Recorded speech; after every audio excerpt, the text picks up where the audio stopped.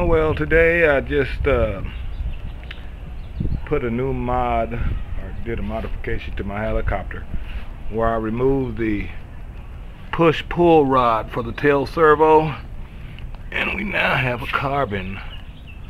I made a carbon dealie, so I got to remove these. Shucks, man, I just break them things off. I like those metal ones too. What do you guys think? Metal or carbon? That's what I call custom.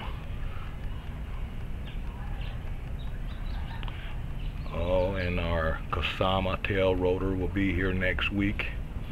Now we're trying to get some aligned tail blades, because all of this head speed and power might not be good for these plastic paddles, tail blades, or the aligned tail rotor, which I've seen a few of them screws strip them.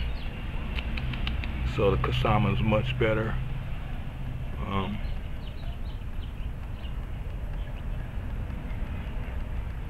feel more confident with that tail rotor. We're going to set this up for a normal flight of 2700 RPMs.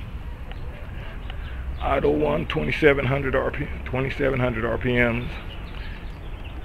And idle 2 will be a 3100 RPM, which we'll hardly ever use, but it's just for the fun of it. It's only a model.